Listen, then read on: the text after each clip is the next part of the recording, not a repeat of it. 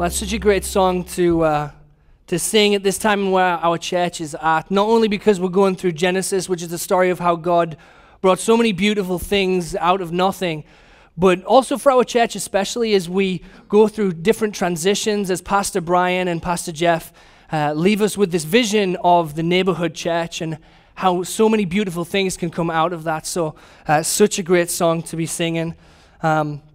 And it leads perfectly. It's really nice for me to have that transition to go straight into Genesis because, as I said, Genesis is all about how God brings beautiful things out of nothing. And we have been studying that as a church here now for the last couple of weeks. The story of God, the story of how God brought everything out of nothing, and also how he brought us out of nothing. And that's where we're going to be looking today, not only at that story, but how especially how God brought us together. Now, I thought a good way to kind of introduce this was to talk about parents and children, because what we're really talking about tonight is the image of God. And there's nothing I think paints a picture of what the image of God is really all about than seeing parents and children. I have a picture of my family here. There we go. I'm the really good-looking one. And then that's my grumpy son in the middle, my beautiful wife. Despite my son's look on his face, I promise that we treat him with care and love. He looks miserable in that picture. I've been dying to get a picture of him where he's smiling so that I can look like a good dad, but I think he's really upset because we interrupted his play so that we could take a selfie. I just got a selfie stick, and I was trying to test it out. But yeah, so parents and children, when I became a dad about a year and a half ago, one of the things I was most excited about is seeing how my son, how my child was going to look a little bit like me, a little bit like my wife. I was excited to see, who was going to be in his face, what kind of things would we see. And sure enough, when he came into the world, it was very clear that it was all my wife, which is probably a really good thing for him. He doesn't want my ears or my premature baldness. That would end badly for him. But he came out, he looked exactly like my wife. It was so amazing to see how this little child could look so much like one of us already, even in his first few hours of his life. And as he's grown, it's been so much fun to continue to see the little things that will come out.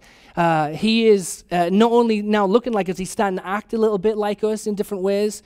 For example, my wife is extremely organized and tidy. She likes things very neat. And in some bizarre twist, he might be the only year-and-a-half-year-old I know who likes to put things away after he's done playing. I mean, he will get mad if you do not put his toys and blocks in the right boxes. So even now we're starting to see these little things come out. He's a lot like us. And that's exactly what the image of God is really all about. It's about the way that we were created as people to image someone, to have a resemblance to someone, to have a likeness to someone. So we want to go ahead and take a look at this. And as we do, it's important to remember that this is one of the most fundamental doctrines in all of Christianity. I mean, something that Pastor Jeff mentioned when he spoke on this topic last week is that it's hard to overstate just how important the idea of the image of God is, because it affects absolutely everything. From this point forward, as we go through the Bible, the image of God is going to have a role to play in everything that happens, not only in the Old Testament, but in everything that's to come in the New Testament as well. And as we look at this, I want us to be asking one question behind everything, and that is, why would God make us this way? Why would God decide that he wants his image on us? Why would he do that? So let's go ahead and open up our Bibles if you do have them. We're going to be reading from Genesis 1, verses 25 through 31. It reads that God made the beasts of the earth according to their kinds, and the livestock according to their kinds, and everything that creeps on the ground according to its kind. And God saw that it was good. Then God said, "Let us make man in our image, after our likeness. Let them have dominion over the fish of the sea, and over the birds of the heavens, and over the livestock, and over all the earth, and over every creeping thing that creeps on the earth." So God created man in his own image. In the image of God he created him. Male and female he created them. And God blessed them, and God said to them, "Be fruitful and multiply, and fill the earth and subdue it, and have dominion over the fish of the sea, and over the birds of the heavens, and over every living thing that moves on the earth." And God said, "Behold, I have given you every plant yielding seed that is on the face of the earth, and every tree with seed in its fruit. You shall have them for food. And to every beast of the earth, and to every bird of the heavens, and to everything that creeps on the earth, everything that has the breath of life, I have given every green plant for food." And it was so. And God saw everything that he had made, and behold, it was very good. And there was evening, and there was morning, the sixth day. So right now we're on day 6 from the creation of the world. God has done a lot of amazing things with the power of his word. He has separated night from day. He's created mountains and valleys and oceans, birds in the heavens, beasts on the ground. And now we get to a moment where God kind of pauses for a second. And it's such an interesting moment because up to now, God has just kind of been firing things off. He's just been creating. He's just been going and going and going and doing these incredible things. And then all of a sudden, there's kind of this pause right at verse 26. And he says, let's make man in our image. And we should feel a little bit of gravity to this because this is kind of interesting. God has been just going, as I've said, and yet now he's stopping. So whatever's about to come, whatever's about to happen is clearly very important. And indeed, after God has finished creating man, it's the first time that he goes from saying that creation is good to saying that it's very good. And in Hebrew, if we could read that and understand it in its original meaning, what God says is afraid me'od to'ov, and what that means is very good.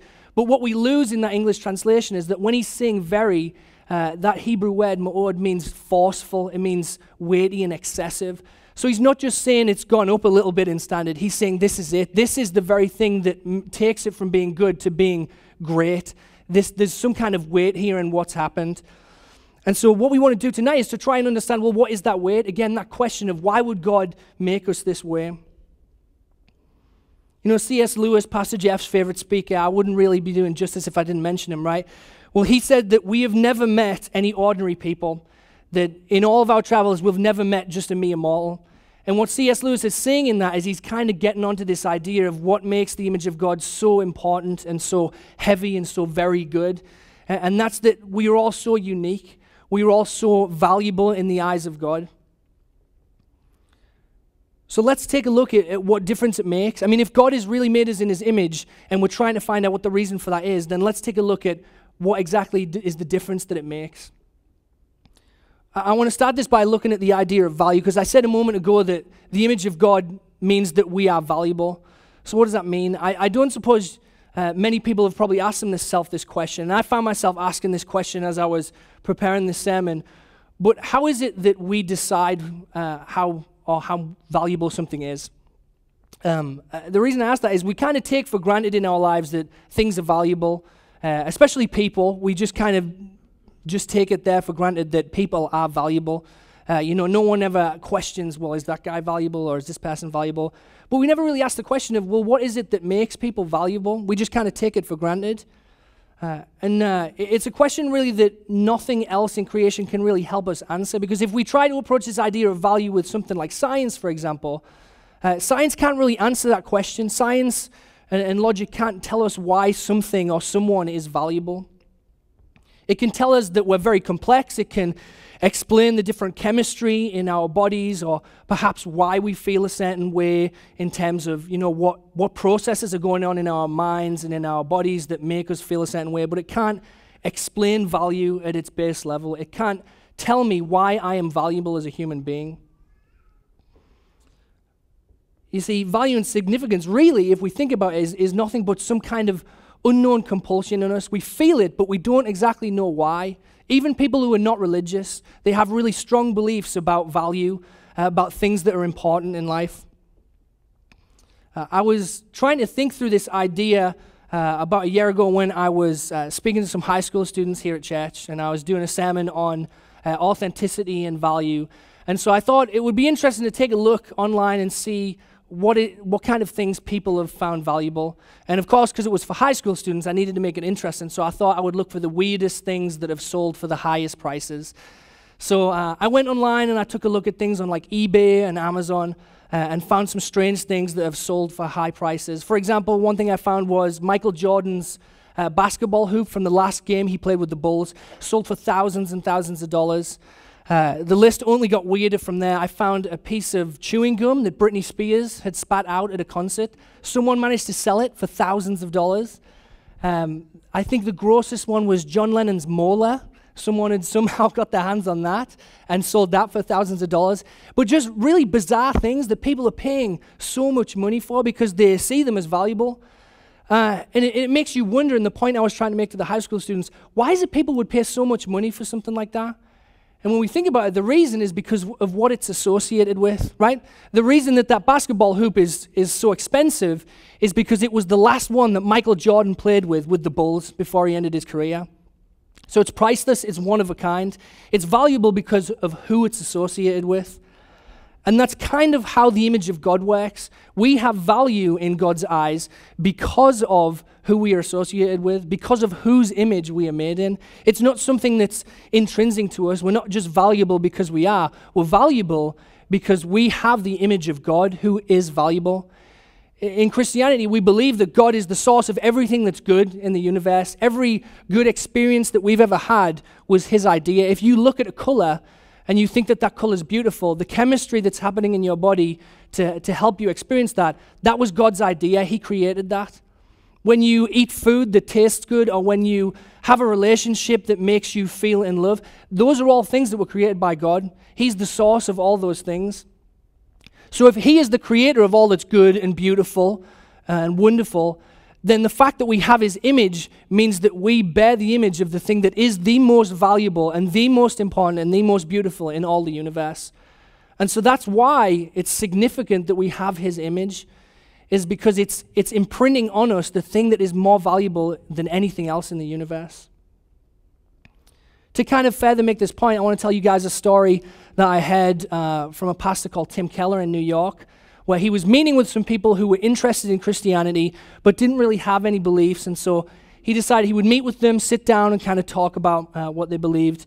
And so at the beginning of their meeting, he thought he would open up the conversation by just asking, well, I know you guys don't believe in God, but what's something that you really do believe in? What's something that you're passionate about, that you get excited about? And so the woman from the couple decided to speak first. She said, well, I really believe in women's rights. I think it's really important for women's rights to be defended and upheld. And Tim Keller said, yeah, I do too. That's great. I believe that because I believe women are created in the image of God, so they have an inherent value and dignity that should be protected and should be cared for. He said, but I know you don't believe in God, so why is it that you believe that? And she kind of thought for a minute, and she didn't have anything straight away. And a long story short, they kind of enter into a discussion about, well, why is it that you believe this? And they talked about, is it because human beings are more complex than animals? Is that why we have rights? And is that why women's rights should be defended? But at the end of the day, she couldn't really answer that question definitively. She couldn't get to the heart of it. And again, that's because when you take God away and you base value and you base rights on something like your feelings or what culture says or what society says, then it's subject to change. There's no real foundation there. But you see, the image of God is eternal. It doesn't change. You have value eternally, regardless of what your circumstances are, regardless of what other people say about you. God has imprinted value on you by imprinting his own image on you. The second reason that the image of God is significant is something that I think is really interesting. If we look at that passage, we'll see that when God comes to make man in verse 26, he says, let us make man in our image, which is kind of unusual, isn't it? That we're seeing God create things and he's saying our. So who's he talking to right there? Well, a lot of people think, well, maybe he's talking to angels. Maybe this is the heavenly court and the heavenly beings. But we're not really created in the image of God and angels, so it can't be that. Some others think that maybe God is speaking in the kind of royal sense, that he's saying, let us make man in God's image, but he's still talking about just himself. But I have another idea, and I tend to agree with some scholars out there who think that this is the first instance in the Bible in which God is hinting at his Trinitarian nature. As Christians, we believe, and we sang a song here tonight when we were singing that God is three persons in one. And we believe that God is Father, Son, and Holy Spirit. We believe that he is one God, but in some mysterious way, he's also three persons. He's Father, Son, and Holy Spirit. So part of what the image of God is not only an individual image, but it's an image of community. Because before there was anything else, God still had community in and of himself. And so if God is going to create us in his image, he needs to have that in us as well. And that is why we have male and female. That's why we are a race of beings and not just individual people that God wanted to talk to. Community is important to God, and it's important to the image of God, if we're going to understand that rightly. But again, we haven't really got to what kind of difference this is making at this point. I mean, there's some interesting things there about what the image of God is, and it certainly, as I've said, it gives us a reason to understand value, but what does it mean to put it into practice? So if we look at the practice of the image of God, I think, again, there's two things we can pull from that. The first is, as we've kind of touched on, is that it gives us a basis for human rights and human dignity. I mean, if we believe that human beings are created in the image of God, then it necessarily means that we have to value life from beginning to end in all of its forms, that there can't be any life that's less important or less significant than any other, because everyone has the image of God. That means even in the womb, even before we have met our children, before I met my son, he was valuable because he bore the image of God in his mother's womb. That means that when I get older and my son is caring for me, and perhaps I don't have some of the same abilities that I had when I was a younger man, I'll still be valuable in God's eyes. I'll still be significant and important. Again, not because I've done something or brought something to the table. In fact, quite the opposite. It's the very reason that I haven't got anything to offer. It's because I bear the image of He who has everything, who's most valuable. I mean, this really makes a significant difference, especially the people who would have been reading Genesis for the first time. It's thought that Genesis was probably put together somewhere around the 6th century BC. That's not a comment on maybe when the earth was made. It's more of a comment of when was this story kind of put together and put down on paper. And at that time, the cultures around the Hebrew people, the people that God had called for Himself, probably had ideas about human dignity in life that did not match up with this. It was a common practice in the ancient Middle East that human lives that were born with disabilities or infirmities, children would just be killed. In some instances, of course, in religions, children would be sacrificed, lives would be sacrificed to gods. So it was just a very dark and not a very pleasant picture at all of what human beings were worth. They were considered, for the most part, expendable, certainly if you had any kind of disability or infirmity. But the difference that God is saying is, He's like, I'm not going to operate like these other gods. I'm not going to operate like these other cultures. I'm going to make sure that my people know that they're created in the image of God, and so every life is significant. Every life is important. The other thing that this really makes a difference in is the fact that we as Christians, as a Christian community, should value community, that it shouldn't be something we move to the side. I'm part of a generation that I think has probably moved church to the side a little bit. We like to stay home and blog and maybe watch our sermons online, something like that. But the reason why I think that that's kind of sad is because part of imaging God means being in community. That's the reason why we as a church and why Pastor Jeff values something like the Bestseller Book Club so much, is because if we are to image God and we're to truly understand what that means, we have to be in community. One of the most famous things Jesus ever said was, love your neighbor as yourself. And we could use the same logic we were using earlier and ask the question, well, why would He say something like that? Why is that so important to God that we should love our neighbor as ourselves? It's certainly something that's good. It's good to love people. It's kind. But I think there's a deeper meaning, and it's that because God is loving, and so in order to image that loving God, we have to love people around us. We have to value community. If we don't want to do those things, or we want to put that to the side, then we're not going to be imaging God correctly. Because again, God is community and part of His nature. He's Father, Son, and Holy Spirit. We can't image that if we are not going to be with others. That doesn't mean that you have to be an extrovert, of course. You can be an introvert and love community. But it does mean that you've got to have some kind of a commitment to relationships outside of yourself. It's become a common thing, again, amongst my generation to say that a relationship with Jesus is just entirely vertical. It's all about you and it's all about God. And it's not untrue, but it's not the whole truth, is it? Part of having a relationship with God means as well having a relationship with His people, with His church. If we don't have that, then again, we're not imaging God the way that He is. There's a real problem, though, as we kind of dig more into this.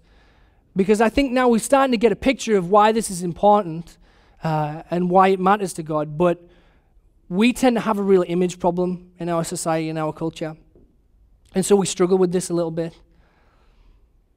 Because we are not so different than those ancient cultures that I mentioned a moment ago. You see, in those cultures where human lives were expendable or rights and dignity weren't defended in some of the ways that we might think are right today, It was because those people were trying to craft an image for themselves, whether that was for some kind of ancient deity or god, and they wanted to present themselves in a certain way to that god, or whether it was they just wanted to present themselves to other people around them as important.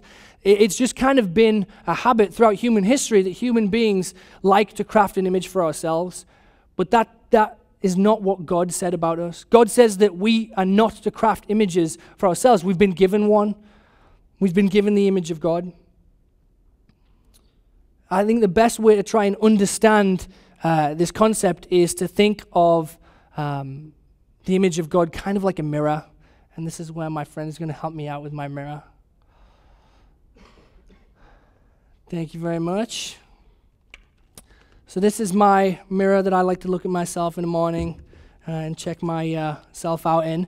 And I'm sorry if I'm blinding anyone right now, by the way. But the reason I say that the image of God is kind of like a mirror is because, as we all know, the way a mirror works is if you want to get an image in it, it has to face the thing that it's imaging. So in the same way, when we talk about the image of God, if we want to see what God looks like, if we want to have his image and bear his image, we have to face him. If we turn away from God, there's not going to be any image there to look at. There's not going to be anything there to see. The image of God it's not going to be clear and apparent if we are not facing him. And this is something that Jesus touched on in his ministry, in his lifetime. When Jesus was in the temple one time, he was teaching, and some people who weren't big fans of Jesus decided they would come and test him and try and get him in hot water by asking him about taxes. So they come and they say to Jesus, should we pay taxes to Caesar, this Roman ruler who's come and oppressed us? And Jesus says, give me a coin. So they give him a coin. He said, whose image is on this coin? And he says, well, Caesar. He says, then give to Caesar's what is Caesar's, and give to God's what is God's. What the comment that Jesus is saying there, and what he's inferring, is that if it has Caesar's image on it, then it belongs to Caesar. You should give it to Caesar. And when he says, give to God's what is God's, he's saying whatever has God's image on it needs to go to God's. Well, what has God's image on it? It's us. We have God's image. That's the statement that Jesus is making. He's not really talking about taxes and doing the right thing with your money. He's talking about giving to God what belongs to God, which is his image. He's taken that very question that they've given him and he's flipped it up and says, I've got something way more important than taxes. And it's the question of, are you giving yourselves to God? Are you giving the image of God back to him? Are you reflecting it like a mirror? Are you showing back to the world what God is like? You see, the problem is we don't really want to face God. It's in our nature, it's in our very fibers of our being that we don't like to face him. We like to be this way. We like to choose what it is that we're going to image. Maybe it's power. Maybe it's success.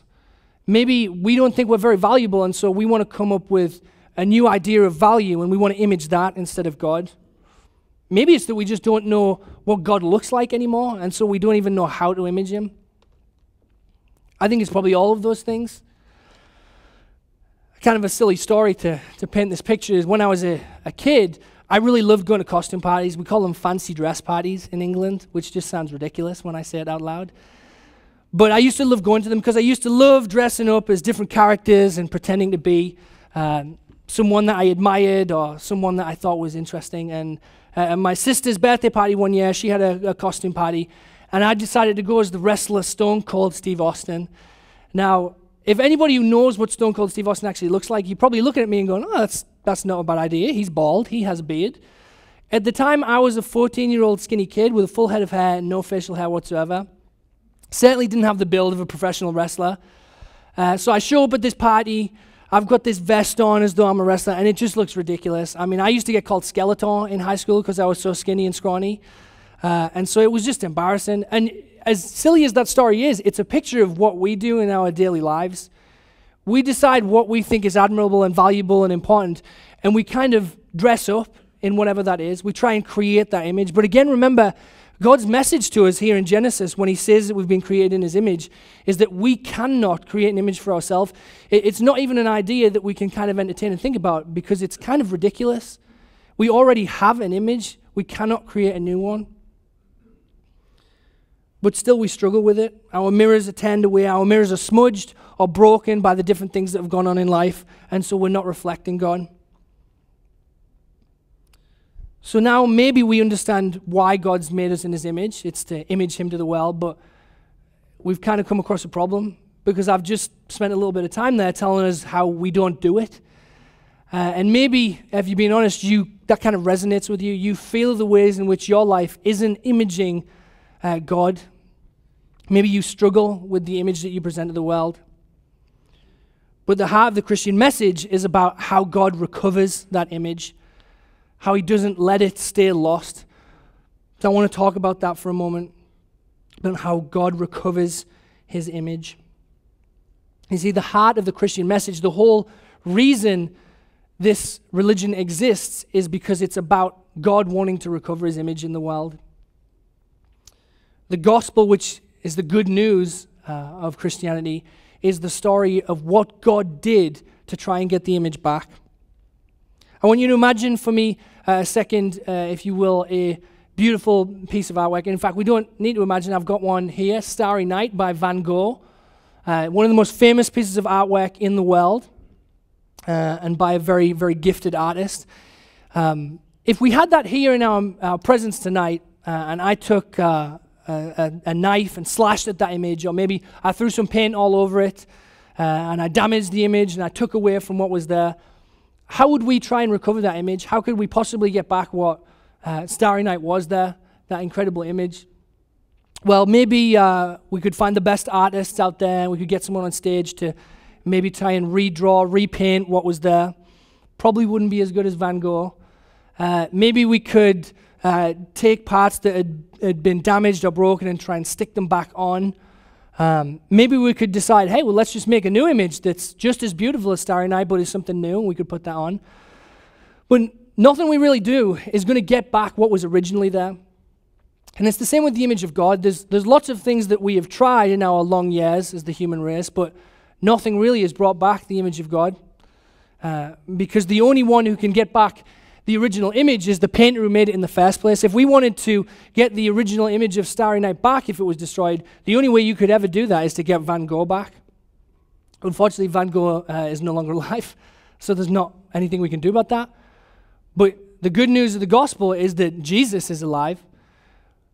God is not someone who left an image and then left us, and that's that, and we need to try and work out any problems that come up after that. You see, the gospel is a message of how, as we lived in this broken world, and as we lived in a world where God's image was marred, or turned away, or disfigured in some way, he came into our very midst as his son Jesus to try and recover that image. The way that the Bible talks about Jesus is it says that he is the image of God. That's what the Apostle Paul says about Jesus. And I think that when Paul says that, he's doing it very intentionally and for a very specific reason. And it's to make us think back to Genesis. It's to make us think back to verse 26 of chapter 1, where God says, let's make man in our image. Because Jesus is that image on which we were based, because he is God. So he comes into our midst, the original artist, to recover the image that's been lost. Now, the fact that he would come into our midst, I think, is good news in and of itself. Just to know that the artist would come down and to be amongst us so that we could finally see what God looks like again, to have that perfect image in our midst. It doesn't matter anymore, it would seem sometimes, that we don't have the image of God, because now we can see Jesus. But you see, God is so much better than we can think. He's far more better than just coming and giving us a new image that we can all take a look at. He wants to recover the image in us. And so that's what Jesus came to do. He came not only to image God perfectly, but to recover the image. In Jesus, and most especially when he goes to the cross, we are seeing the image of what God is like. And not only that, but we're seeing God do what it takes, paying the highest price, doing everything he can to recover the broken image in us.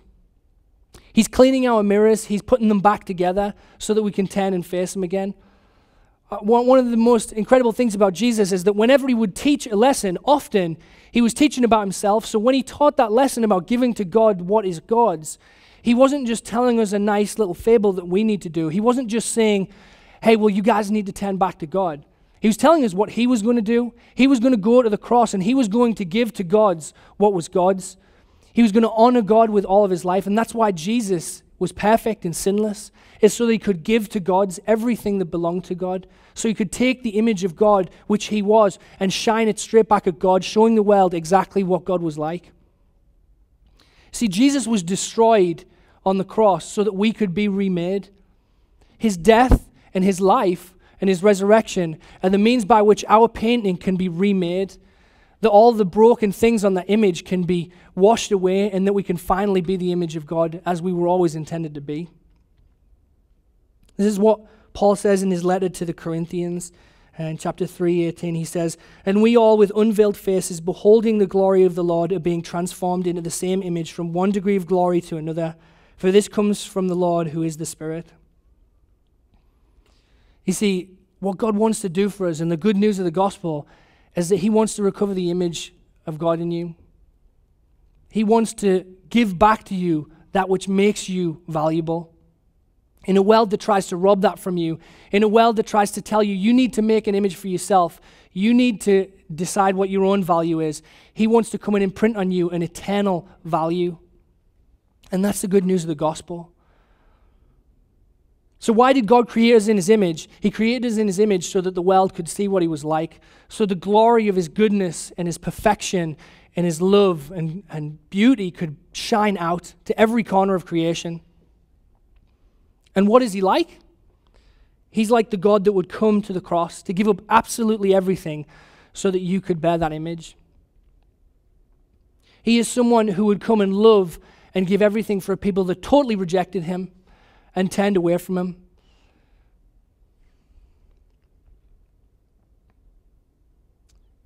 He's a God that wants to give back to us the very thing that was the very first gift that he ever gave us. What an incredible God that is. He was willing to pay the highest price. So when we read through Genesis and we see that he's made us in his image and says that he's very good, I think that our call to worship should be to turn straight back to God and say, we see your image and it is very good. Would you guys stand and pray with me tonight? Father, thank you for putting your image on us. And thank you most of all for loving us and bearing with us in all the ways that we turn away from you, the ways that we mar your image, the way that we dishonor your image. God, thank you for giving everything that it took to recover that in us. God, when we read about how good your acts in creation were, Lord, we can only say back, Lord, no, it's you. It is you who is very good. It's you, Lord. So Lord, let us rest in that this week. Let us rest in the fact that you are the God that recovers the image in us. We pray these things in your Son's holy name. Amen.